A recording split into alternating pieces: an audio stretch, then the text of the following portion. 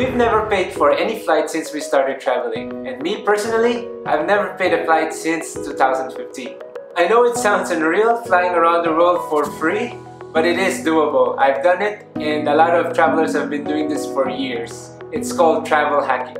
Every year we sign up for 3 credit cards, collect their sign-up bonuses, and at the end of the year we cancel the ones that we don't use anymore.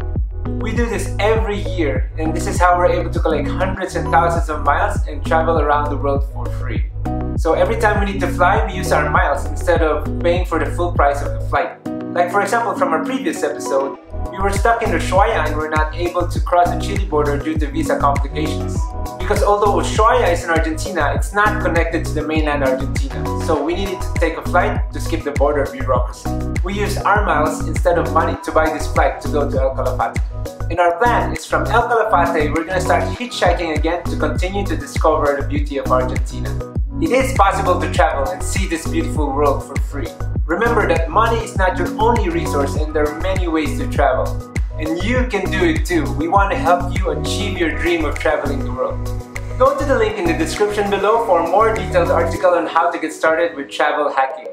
Feel free to leave a comment if you have any questions.